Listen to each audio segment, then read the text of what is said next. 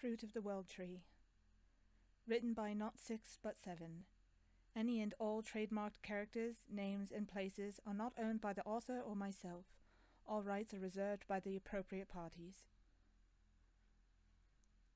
Loki, god of mischief, heir to the throne of Jotunnheim, and prince of Asgard, has been enjoying the fruits of his labour. Sitting as the King of Asgard, under the guise of Odin, perhaps the only downside, he releases a prisoner from the cells whom has no name or record for their crimes. He is met with a living corpse, with memory of days of old. Those memories are fractured, her power seemingly minute. So what does she bear that warrants incarceration? Whatever the knowledge she bears, or the power she contains, he wants to know it. Yet even before time to recover from ages of neglect, there is fire within enough to withstand even the chill of a frost giant.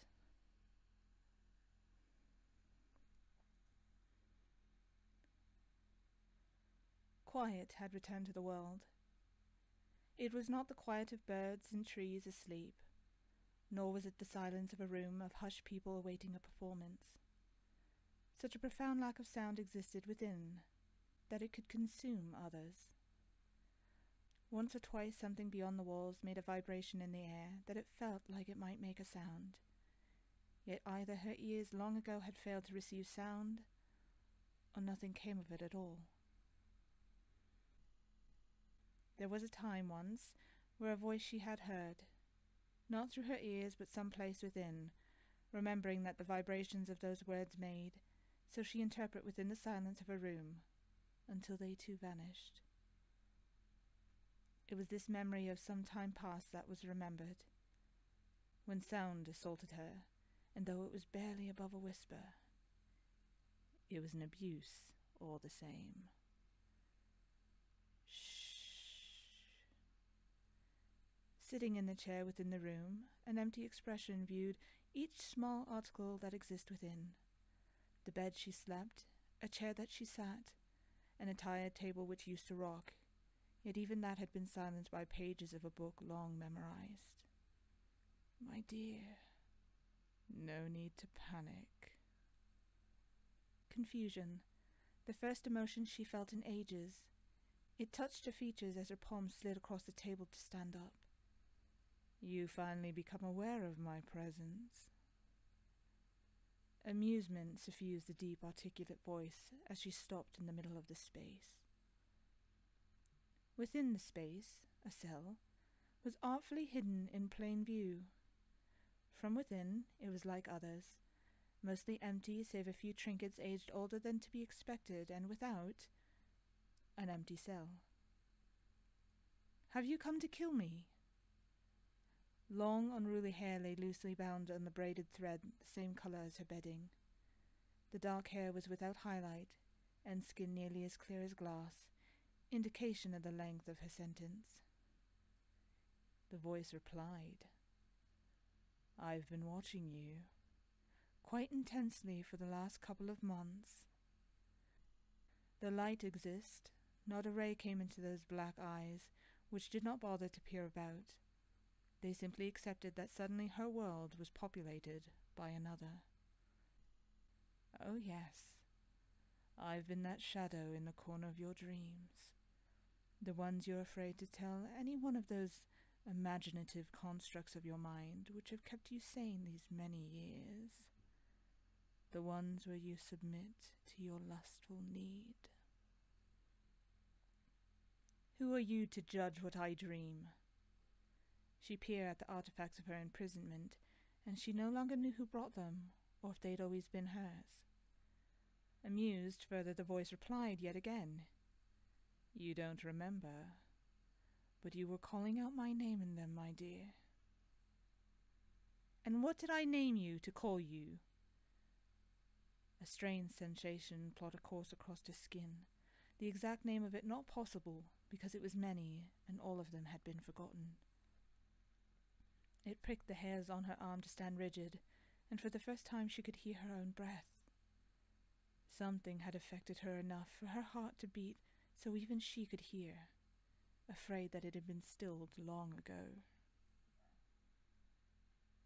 Rather than a response, a wall which had always been and bore no lock or lever or window vanished to a dark place.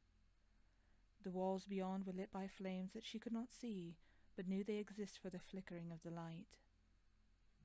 Her feet moved not from that place where she had stopped within, questioned by a voice she did not create. Though time had passed enough for her dreams to populate nations, none bore a voice like this, though it came from inside her head, nevertheless. For a moment, she was frightened, and when a touch of something chilled her, thoughts snapped into quick focus. Though nothing exists but her world in this stone and brick place, she flinched back a step and noted the slight scent new to her. It was cool and heavy, a thing she once had a name for, but couldn't recall. Finally, she heard a distant sound. It was indistinct, yet there it was. What was it? Unstopped and invisible, she lay an uncovered foot outside the wall that had been and was no more. Two directions exist, one extending far and the other no distance at all. She chose the shorter of the two, touching the stone beside her as a guide to the corner. The eyes in her head adjust to the change of light. Rooms like her own world, standing side by side a great length on both sides. Each lay empty. They must appear empty from the outside, she swore, and that was why no one came to this place, and no guard was needed. Struck with choice, she didn't know what to do. She hovered, holding the wall a long while, and tried to imagine what could be, would be, beyond this place. Yet nothing seemed to hold any value or substance. Another ripple crossed her flesh, hair standing at attention again, while feeling intensely goaded to move the longer she wait.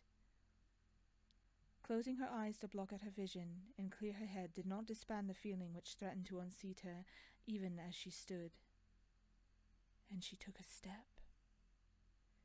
Free from her support, a free agent, she wanted to see what may follow up the stairs. Even from her place she could tell the world looked different there. Would it be more beautiful than the gardens of her mind? Did this place have denizens with dreams their own? Each stair provided a release from the unease invading her limbs, until a door blocked her path. This one bore the likeness of a real door, hinges and handle that felt real when her fingers grasped it, and it opened with barely a touch. Grandeur. Grandeur the like she could not create lay in the tile underfoot and the wall stretching high. The ceilings bore paintings and colours that actually stung to see. Faster now her breath came. It kept beat with the drum in her chest, and by those two she stepped in tune. She followed at first the stone from below, and now the golden hues of the walls, because beyond them she heard better that sound. It was unknowable, but it was louder. A barrier, unlike the ones before, came closer. Another door, grand and ornate, yet the frame was made of frost or glass. It was cold when she touched it, some silvered light that was just as cold begging to be seen, yet she paused, her hand falling away from the handle. "Is this madness?" she questioned.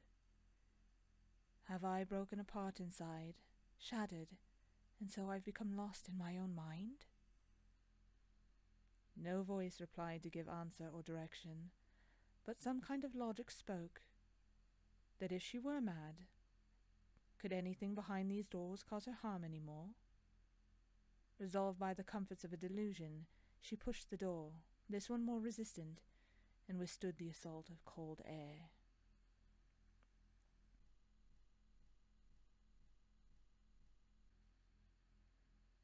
Nearly in an instant, a sob destroyed the numbed attachment that had carried her this far. It surprised her and was followed by another. Around her lay a vast place with too much detail to take in. The air moved around her, carrying a pleasant smell, and further ahead water flowed. It was such a gentle stream that the water did not break at the surface, but was like reality distorted, warping what lay below into different shapes. That had been the sound she heard. She was surrounded by streams and ponds, small puddles and pools that were crystal clear and littered with flowering shapes wreathed in green. Overwhelmed, she tilted her face up as if gravity could keep the tears inside, yet her eyes grew wider still. The very universe lay stretched above like a massive tapestry, stars so many that surely it must be fake. Touched once more by the wind, she wavered now, overburdened by everything. The ground underneath her slanted upwards like the world was falling apart, though it was just her. Unable any longer to stand, her chin dipped down even as she slipped back into the breeze. The world once more became dark.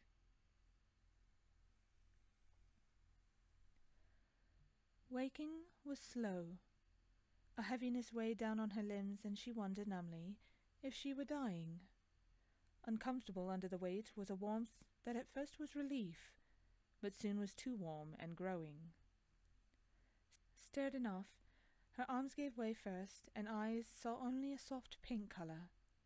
She owed nothing pink, so she pulled away, head sliding out of the blanket draped over her.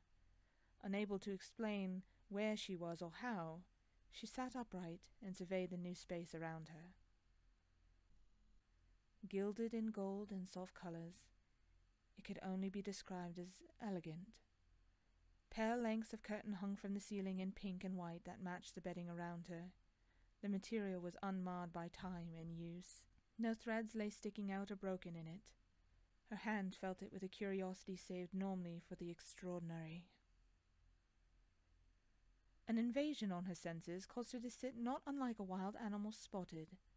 Her breath became shallow, ears unable to pick apart that small nuance of this place which had disturbed her. "You are getting better at that quite quickly."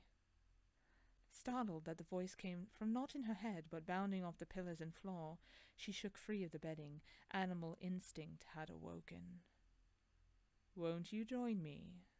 it said further, and she realized that as clearly as this place had changed, also had her clothes. It was plain compared to the room around her, nothing more than a cream shift, yet it was warm despite being thin. Alerted now, awake like she had not been in many years, her feet placed firmly rather than the sweep of listless existence afforded by her cell. She forgot the garden with pools and stars from before, and walked about the long room. She noted daylight, a pale blue sky outside, but did not let it distract her. "You're getting closer." Stalled, she wasn't sure she wanted to follow this invitation, and found her left foot decided for her. Sliding back, though she saw no sight that could be dangerous, she got the sense of amusement nevertheless. Backtracking towards the bed, she found another way, a door, and she took that instead. Away from the voice in the blue sky, sounds from before memory, she found herself nearly at a run. Not a single soul walked these massive halls, though sense dictate that such a structure would surely be home to someone. Many someones. Fully at a run now, her heart a painful beating in her chest, she took any direction that called her first. She could not keep this up for long, feeling the effect of years nearly dead preventing her from carrying out her will. When next she took a corner, it was wide, her hands running against the wall to stop her from tripping up. The moment she was sure she wasn't to fall, eyes back to directing her steps, she stopped hurriedly. A pillar grasped to slow her. Down the hall, opening into the outside which she had run from before, was a stream of people. She heard their voices, different ones mixing, so many that she couldn't tell them apart. It didn't matter that they were men and women, a few children even. Fearful of something made her note the door across her, and inside of it she ducked, closing the door quickly. "I may not be fond of many people, but then again, I'm not freshly escaped from prison." The voice had her spinning. She found no one speaking to her in her ear, and she pressed herself against the door, hands stretching out as if in the dark once more. Fright caused her voice to crack, the anger of feeling toyed with too small to give her strength. "Who are you?" she asked, though in her mind she was quite demanding. "Who alive does not know the ruler of Asgard?" A chuckle came from every direction, making her head ache. "You are not Odin." She leveled her voice and breathed while feeling the ache of her bones. "But he was the one that locked you in that cell, then." Beside her, the voice whispered, and she tore from the door into the center of the room. "Do sit," it told her. Indignant, she waited on her feet for a time until she succumbed to fatigue. Knowing she was going to have to rest, she chose to do so with some grace. Waiting for something to happen took more energy than she liked. That kind of vigil no long-term imprisonment could maintain, and finally, when she felt she must be insane, a figure stepped out from beyond the couch. "Who are you?" This time her words held conviction and remained even keel. She tracked the lithe form as he wordlessly sat across her, a leg crossed at the knee. "The ruler of Asgard, though the crowds revere me under the name Odin. Clearly, I am not." Loki sat across the neglected and malnourished woman with severe curiosity. His time in the cells below taught him many things, mostly useful traits like patience, but sometimes abstract things like how long one lived inside those cells. It wasn't very long. He had considered himself an exception to this clause, those brightly lit rooms holding vagrants or assailants, but seldom a woman. More seldom, for the length that could run the skin of this woman before him translucent. Blue veins plot roads under her skin as clear as if drawn on. A dark ring under her eyes made her look gaunt and ancient, but it was her voice that proved that she was much younger, and all the more curious he pondered the riddle. Her silence allowed him to continue, though he found her reproach almost rude. "I'm curious what manner of power you contain that you've lived so long that history does not even aid you to know who I am. I myself was locked up for a short while in comparison, and I assure you, I am much more of a threat." "Who are you, then, truly?" she asked. Loki laughed then. Which title was most likely to stir memories, he thought. "I am Loki, god of mischief, prince of Asgard, heir to the throne of Jotunnheim." He waved a hand gesturing to all that he stood power over. When no look of surprise or even acknowledgement greeted her, he leaned forward, disturbed in turn. "You don't know who I am." "Asgard has no prince," was all she replied, no longer feeling as worried. Apparently this upstart impostor thought he could play with fire, but she was not absent of all of her memories, distant as these one felt. "I assure you it does. Which begs the question, how long has this seemingly powerless woman been host to a cell? And why?" "I don't think I need to answer a liar and a thief. While I'm grateful that my surroundings are much improved, my good nature ends there, I'm afraid." Even now, in the light of a room, with windows thrown open, gentle sounds of people beyond, no light touched this woman's eyes. "Afraid you should be." Shifting into a more familiar form, Loki took on the guise of Odin, resulting in the woman recoiling with almost a hiss. "To all the known world I am Odin. So when I ask questions from here on, I expect a simple answer. Your misguided anger can remain tightly sealed behind your teeth." Laughter, not his though, filled the room. It was impressive only because the strength she lacked in form did not in mind. "I grant you have skill in whatever this is. However, I'd rather go back to my cell and rot. It was not Odin that placed me in the prison below, and I warn you, if you keep me free, I will not help you in no fashion whatsoever. Run along, little prince." I think I would have you locked up for just your ugly countenance and rude tongue. But if not Odin, then who would bother to lock you up? I assure you my patience is worn quite thin." As Loki spoke, he stood up once more and slowly came near. With each step around the table, his face changed into another's. "And my curiosity is fading." Switching from Odin, he became Heimdall, a generic knight, each of the warriors three, and Sif, Frigg, Thor, and paused as all manner of expression drained out of her face. "Thor," he said. He stalled there at his brother, but the woman recovered, and he flicked back after a moment to his mother.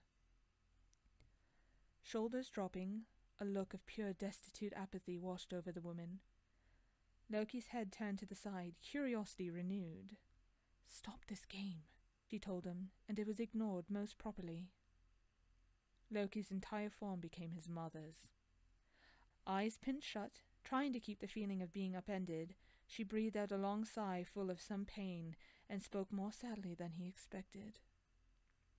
"You have overplayed your hand now, Loki. Even if you could overpower Odin and take his place with your powers of illusion, you would never be able to pull it off and fool the Queen's eye, you hack." A moment of quiet in the room was allowed before Loki spoke again. It lacked any of the previous flourish and pomp, and was quite dull. "My mother is dead." Peerless eyes took him in, and he smiled even before she stood up and lunged. His form returned to his own, and he caught the woman, twisting her around so she couldn't so much as scratch, as all feral cats did when cornered. You lie, and I will kill you for speaking it." The attempts to struggle were so pathetic that he rolled his eyes, and then propelled her forcefully forward towards a mirror which hung on the door. She screamed, putting all of her weight into his hands, and she kicked. Her arms were pinned around her chest by just one of his, and with the other he held her face, barely anything but bones now, and hateful eyes. "Let go," she demanded. "Pay attention, you simpering excuse for a living creature." Quiet, she still struggled, eyes squeezed shut against reason.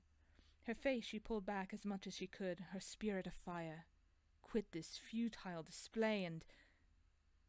As quickly as she had lunged to strike him, Loki dropped her.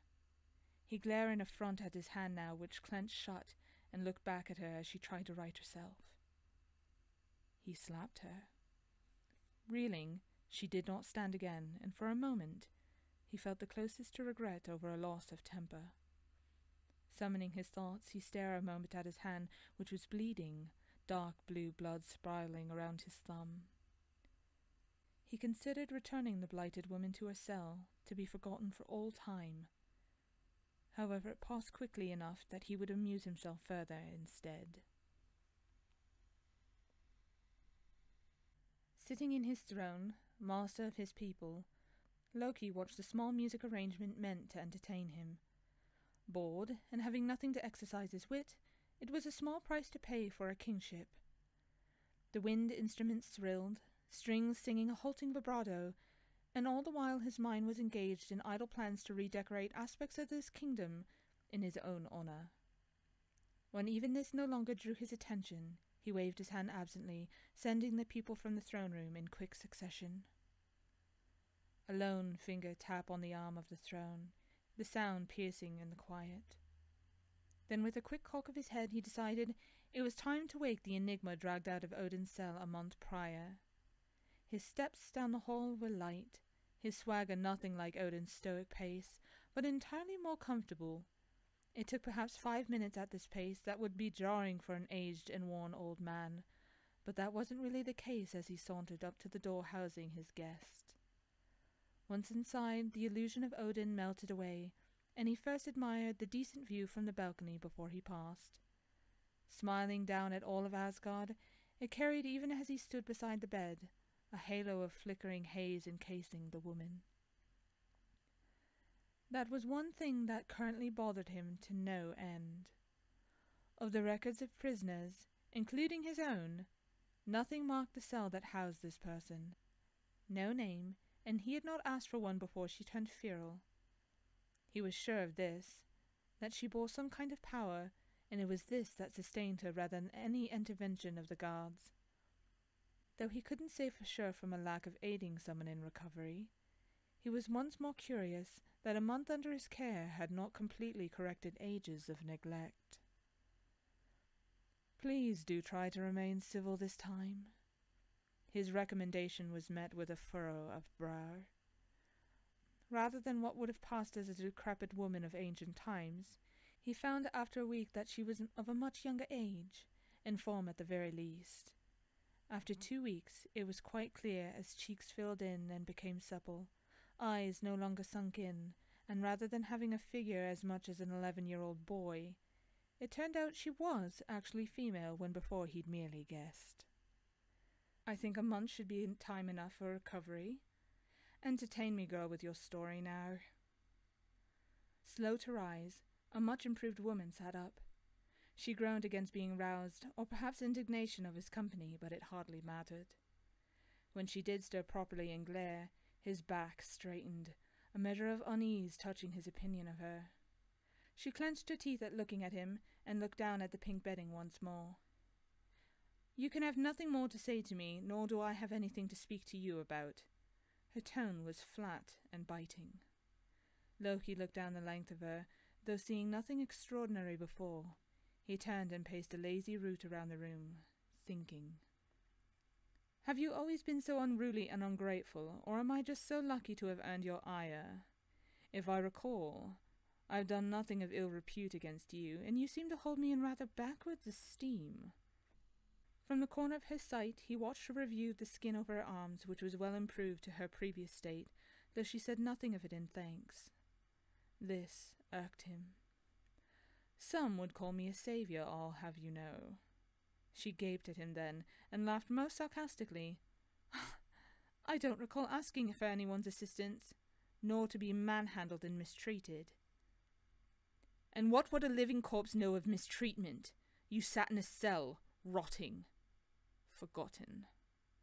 His expression calmed quickly, and Loki stood tall again, and then sat at the arm of a chair nearby. "What is your name, woman?" He was met with a blank stare to his question. Slowly the posture she held gave way to something looking like self-pity. "I don't recall," she admitted. He chuckled and smacked, too wide to be innocent. "I'm tired of calling you woman. From now, I suppose, Dottle." She scowled in clear horror. "No," was her quick answer to that. "Hilda." To which she replied, "Try again." "Gunhild." "Something not insulting," she said, knowing he was choosing on a bias. He thought a second longer this time, and with confidence said, "Surely, Yrsa." "Call me Erica, or keep with woman. Your taste in names is atrocious," she claimed with finality, and Loki found her choice interesting considering how old she may be. "Any reason to why Erica?" Erica pulled the blanket from her and stood from the bed not unlike any young petulant girl might. "Because I don't care to be called a bear or a fighter. I'm neither, clearly." He made an expression of strong disagreement, and Erica began opening and closing drawers and dressers. "Oh, I do hope you aren't thinking of leaving." She paused, arms dropping to her sides, and looked at him. "And why not? You did not place me in there, and clearly Odin no longer reigns as Allfather.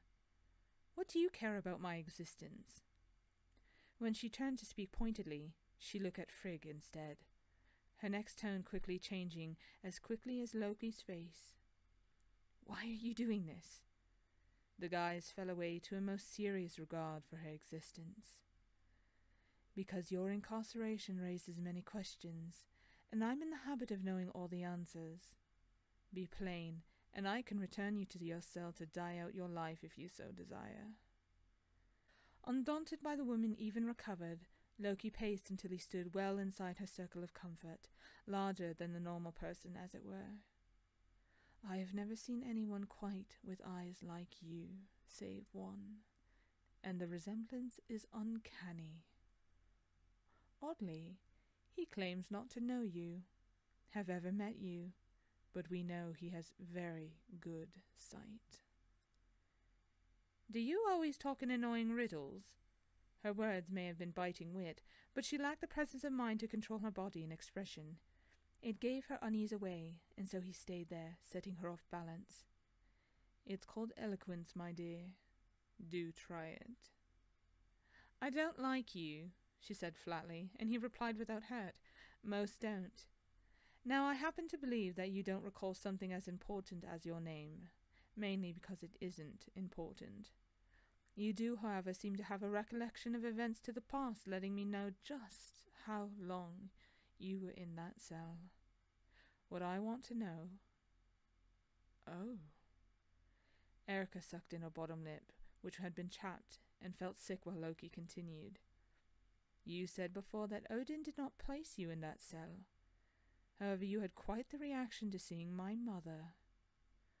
What's curious in that is you seemed rather furious when I mentioned that she was dead, like that was an insult to you. A step closer, and he allowed that she had at least had courage, as misplaced and misguided as it was. Now let's word this carefully, and I warn you, I will know if you lie to me. I do not recommend it. So, from what I've gathered, you don't seem too bothered by that place. I never even heard a word from your cell, and I was its neighbor, so yes, I would know. So what crime did you commit that you would willingly accept incarceration? Erica did not keep his eye, though another clear look at them may or may not help figure out this puzzle. Exhausted in a way that sleep did not cure, she placed a hand over her forehead as if suffering a common headache. I didn't commit a crime, she said. The rubbing of her fingers and thumb into her head led him to believe that this was true. He goaded her to continue. Then falsely accused? His words made her snap irritably, setting her jaw firmly to speak her mind. I am not a criminal. I was not falsely accused of a crime, was associated with any criminal, nor anything else that you can think of. I went to be forgotten. I was placed there to be forgotten. Are you pleased with yourself? I'm no great mystery. I am a victim of the mundane, of a broken heart. I would believe that, if I didn't know better, he said smoothly. Invading the innermost circle of personal space she could have, Loki bent and spoke into her ear directly. My mother would not have imprisoned an innocent woman. That much I do know. And as he had her ear now, she also had his. Put me back in my cell. Surprised at her gall, he pulled away before smiling in such a way that was clear he was untrustworthy. Why, when I am having so much fun?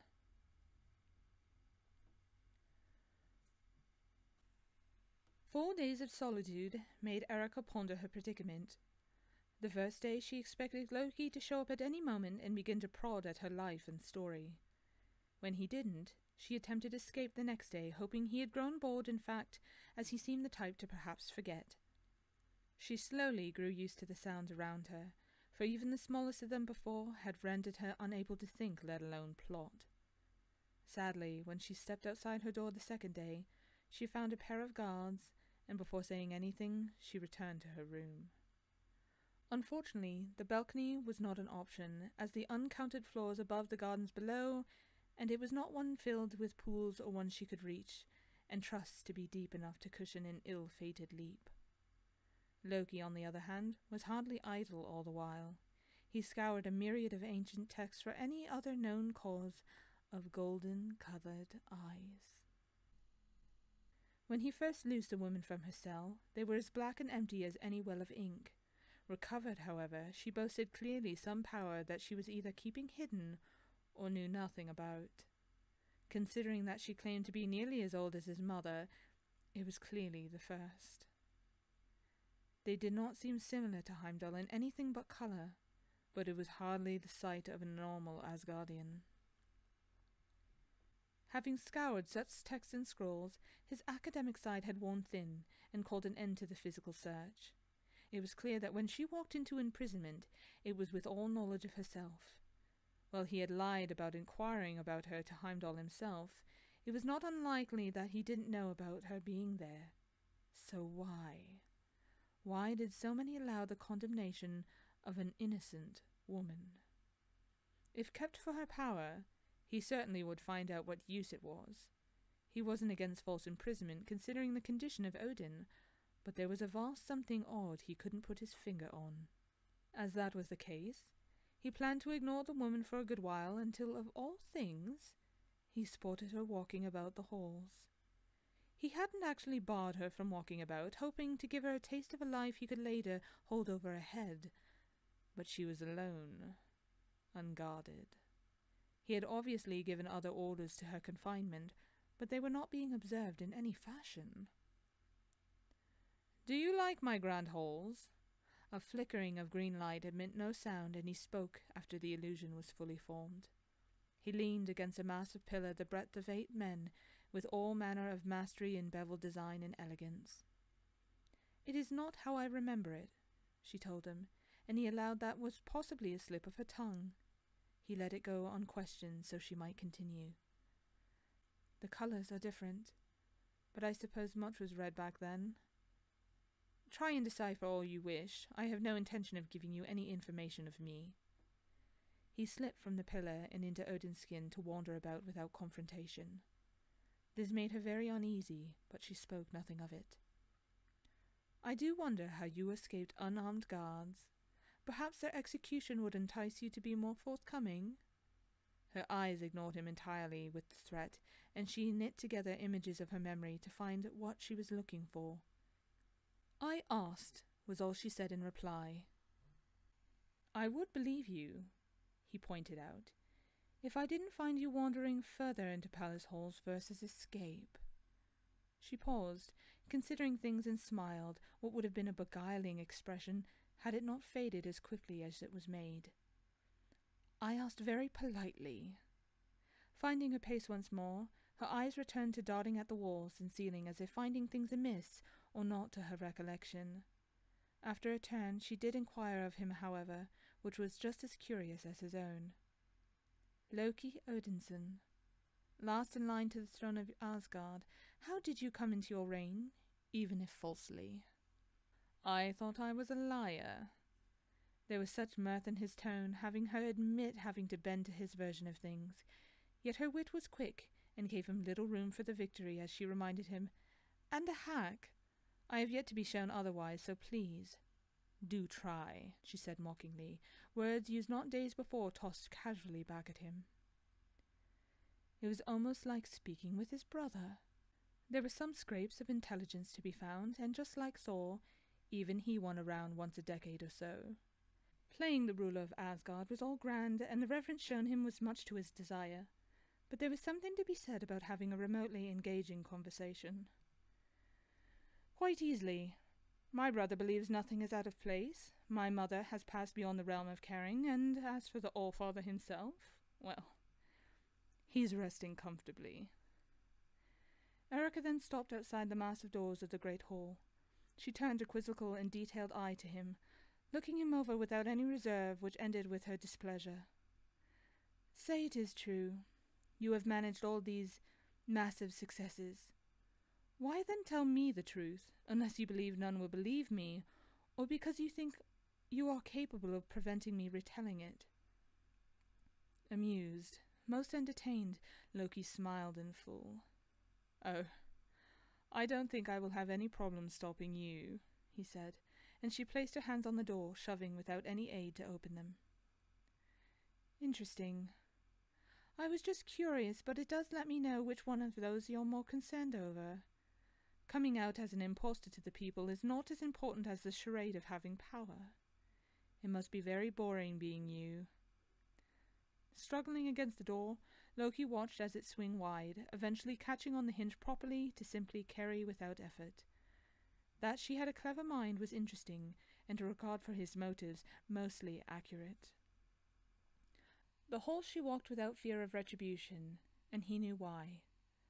Those that may have aided her in her imprisonment were dead, and she did not have a reason yet to fear him out of the misguided assessment that she held secret information that may ruin him. When she stopped inside the inner circle of the great hall, she paused, and he heard the very wind draw out of her lungs. Even the step of her foot became altered, Erica's mind not bent to keeping them quiet. Above, her eyes were trained on a most aged painting of the royal family. Depicted were Odin, Frigg, and both sons, heirs to the throne of Asgard. "I admit, I'm not much for looking like them, but as you can see, I am family," Loki admitted.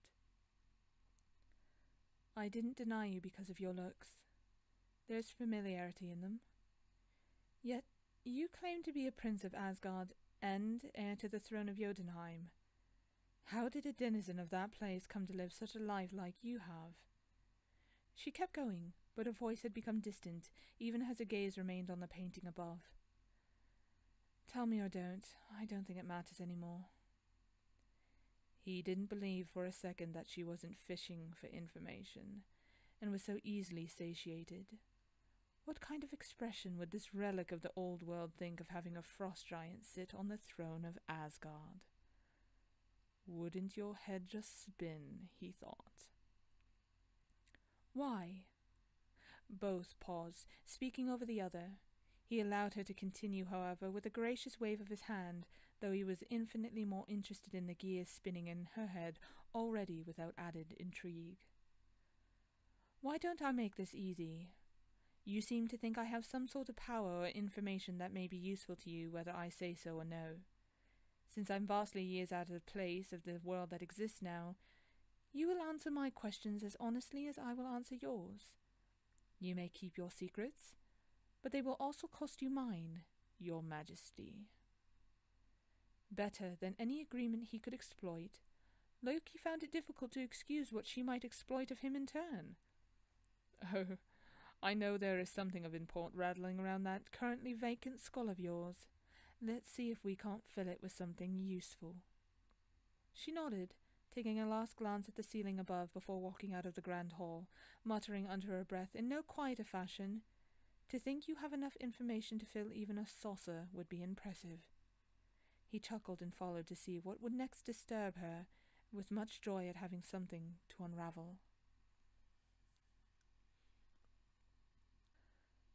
The following days showed the final improvements to Erica's health, the last of the thickness in her joints fading, and the face she last remembered having looked back in the mirror. She dressed in clothes sent for her, lacking for nothing better to wear, and found an invitation to Odin following shortly after. The contrast to her that exists before the cell and now was stark. She was piecing together the world before exile, and to separate it from the delusions made while in it. The ache of having none who remembered her was a soreness in her heart most deeply. She did not expect memory so old could still injure so long after. Time had not eased that pain, but made it more easy to track the path of ruin as it all came rushing to catch up with her. It was those thoughts she buried so as not to be inquired about later, and Erica dressed in formal wear that required an assistant to lace so that she might be free. The freedom, when finished, she was allowed, was under the auspice that she remained within the palace walls, and to that she agreed would be acceptable. If she did try to leave, it was because the information found within was no longer more important than being trapped. It was readily agreed upon, however, it was not long that Odin had chosen to fill her freedom for her. "My lady, please follow me." Opening the door, an escort awaited to deliver her to Odin. While they had agreed that some dialogue was going to pass between them, it seemed it was going to be on his terms when such moments took place. She thought it was a petty way to display his power, but if that was all he could muster, she could hardly be perturbed. There was many ways to work about this power struggle that seemed to ensue. He had no real way to manipulate her, and she had no method of surprising him when she had nothing of relevance that could pertain to him. What he hoped to garner out of her was nothing more than a child seeking what someone else had, and having a throne already, it seemed, he had grown interested in the cell she was unlucky enough to be placed beside. "Now arriving to serve His Majesty, the Lady Erica. Announced into the room like someone of import caused no small moment of unrest. Inside the room, which the doors opened for her, was no small party. There were people talking, and some laughing at the entertainment at hand. "Welcome, daughter of Asgard." Odin's voice bore through the conversation like a knife, and unease washed over her at being now the center of attention. As a result, her reply was awkward in response. "Your Majesty welcomes me grandly indeed. The honor is beyond my means to express."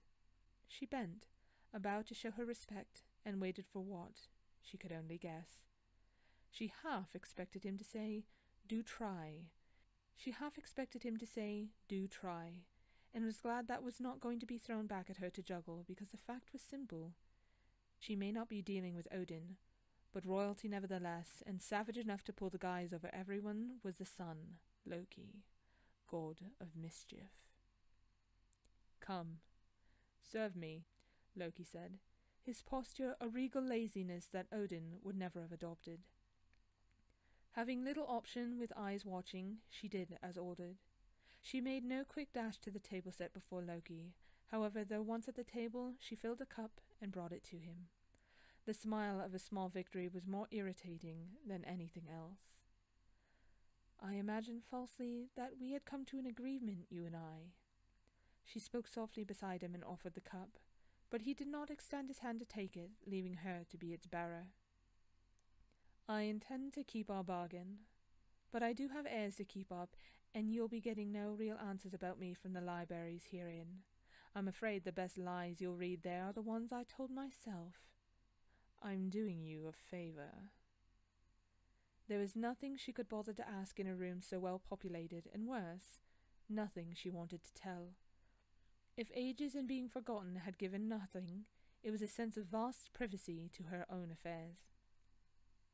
Odin spoke to passing guests, enjoying what entertainment there was to have, while she was left with no place but to stand holding a cup. A number of dances took place, even still after that, and a musical ensemble she couldn't remember anything about after it had ended. It was hours before, tired of holding such a stoic pause, Loki swung large doors open to the guests and begged them enjoy the gardens beyond. He would apparently retire, it would seem, from all of his exhaustive sitting, allowing her to follow. As a servant of the hour, she opened the door to excuse him, bowing in kind, and then entered the room herself. As soon as the door closed, however, she emptied the cup on Loki's back, which flickered and vanished out of existence. "My, you didn't think I was actually in attendance, did you?" Rather sitting in a chair inside the room, Loki lounged, looking most comfortable. He drank from a cup he filled himself, never looking back. Erica stepped around the spilt wine and sat across him, impressed, disgust for his trick. "Well played," she commented. "Don't ruin it by being a good loser. I much prefer beating a willing opponent." His expression showed an amusement she did not share. "I am neither an opponent or a servant. I warn you, throwing me into that situation again will not work in your favor."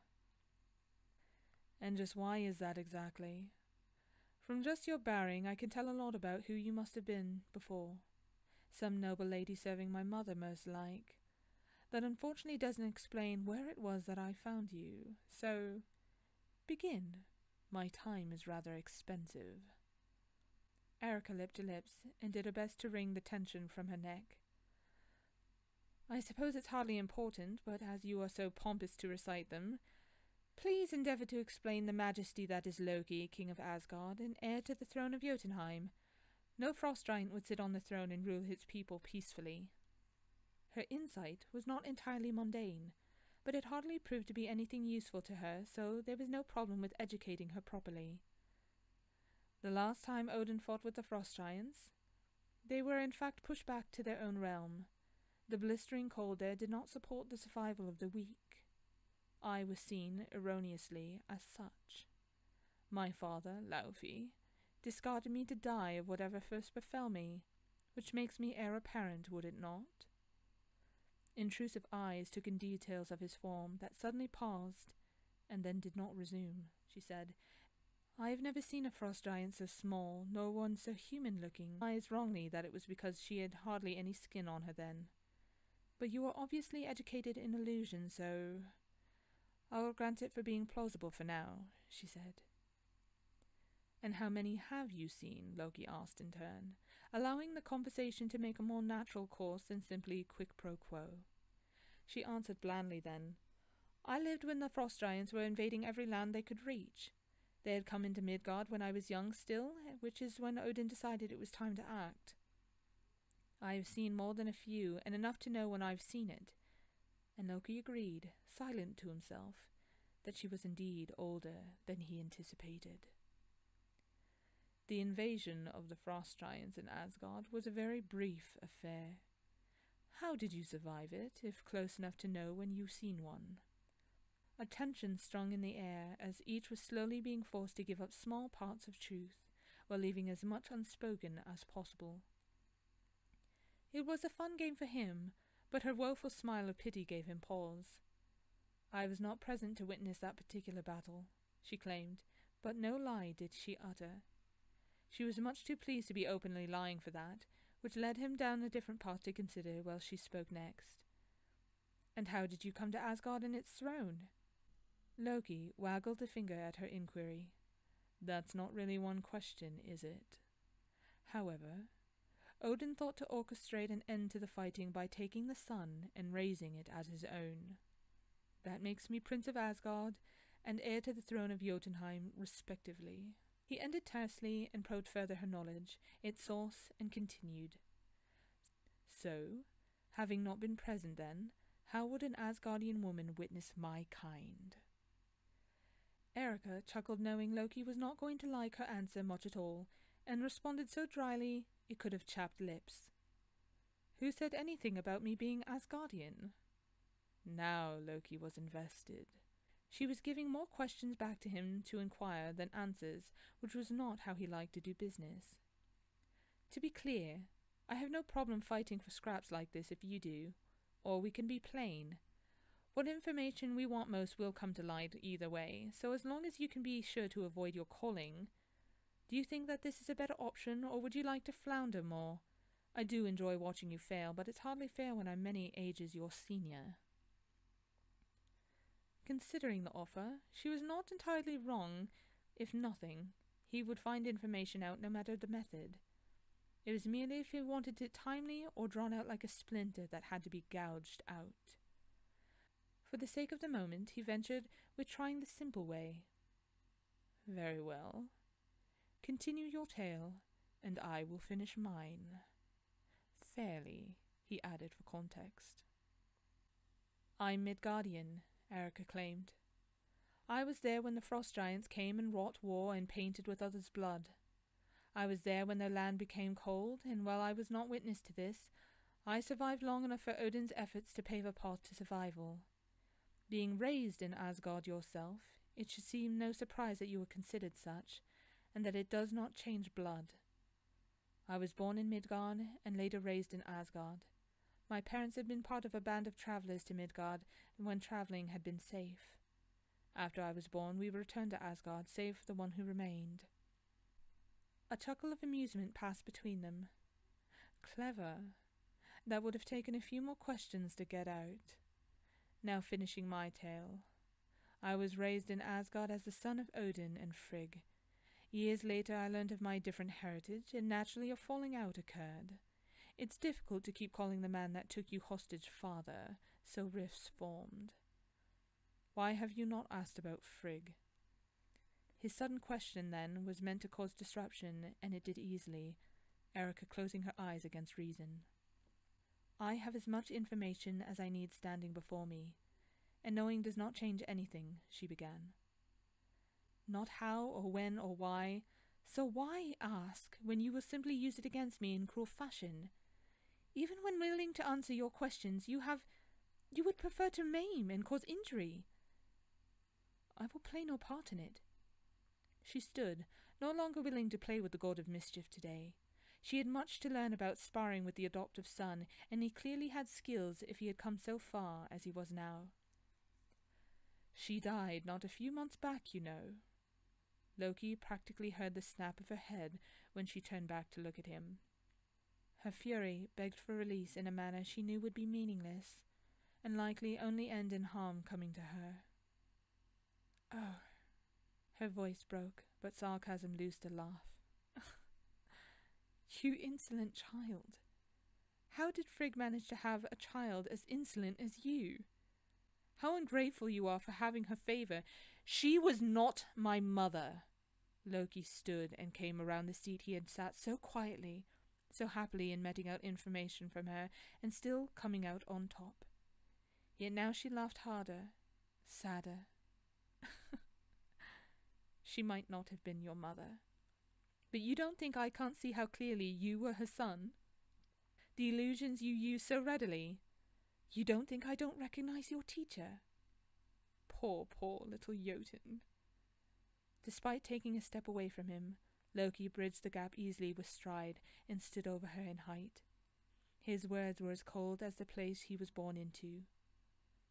"You know nothing of my upbringing, and what I have done to come this far.